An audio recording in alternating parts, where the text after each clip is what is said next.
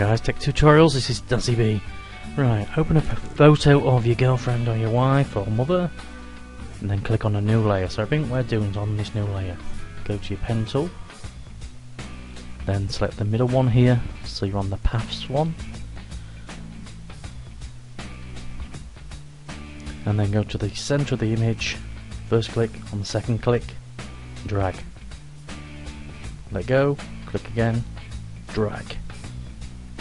So carry on doing that till you get to the top.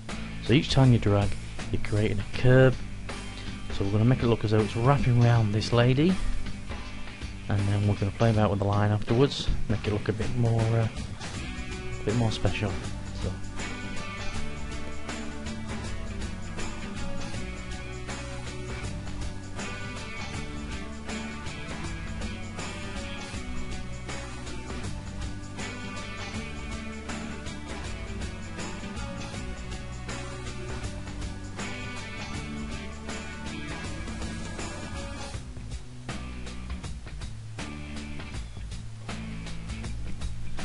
So we're now at the top.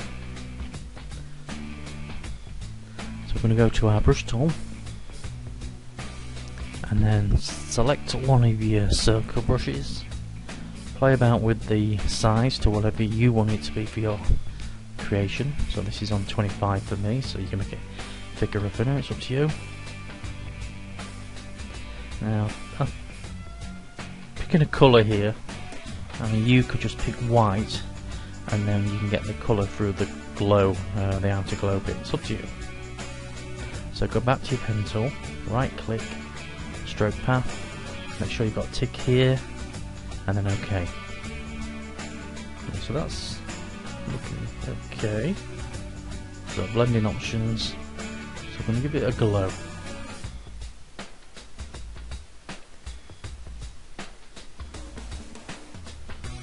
Play that with the opacity and the size of the glow, and then once you're happy, right click on the photo again and delete path, then go to your eraser tool, and basically we're going to rub out the bits we don't want.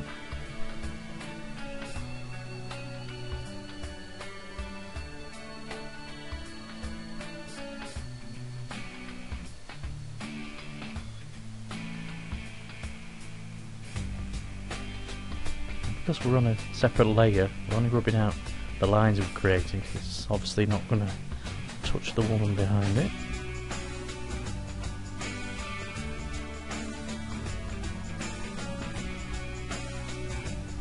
You could do, if you wanted to, have a separate layer and have separate rings going around, so they're different colours. So up to yourself. So I'm not quite happy with that colour, so I'm just going to try and see what blue's like.